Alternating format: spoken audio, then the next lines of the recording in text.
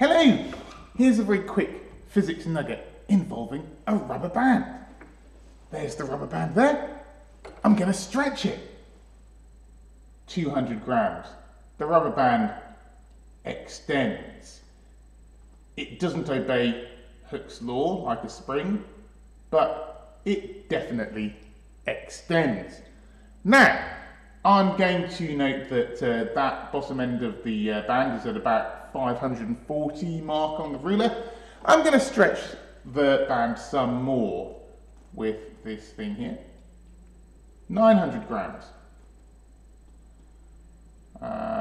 There we are, it's extended further. This is now at about the 700 millimeter mark here.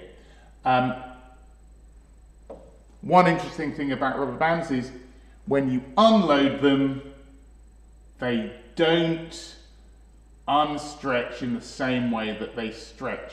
If I unload that, that's now only at the 640 millimeter mark. Essentially, the band doesn't do so much work in contracting as it does, as you have to do on it when you stretch it. Because some of the mechanical work that you do when you stretch it is converted to thermal energy, or as we might now say, it goes into the thermal store of the band. So it will go back more or less to its original length when we unload it completely, but the loading curve is different from the unloading curve. But what you can do is you can put some energy in. We can heat the rubber band using this hairdryer, and when we do so, we'll see what happens.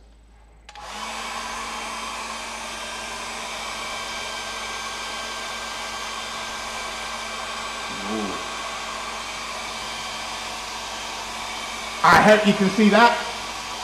The rubber band is contracting.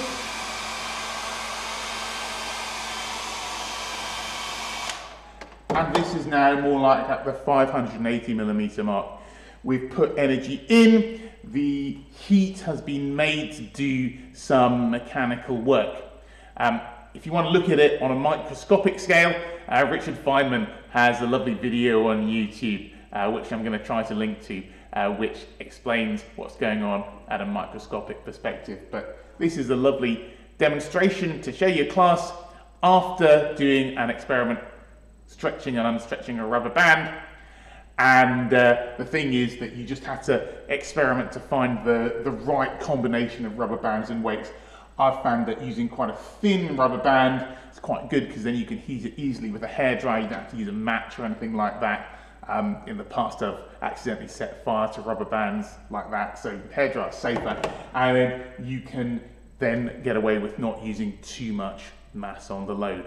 And it's quite dramatic. It's an unexpected thing. It's a good kind of counterintuitive thing to show your class. Then hopefully they'll be quite surprised. Enjoy.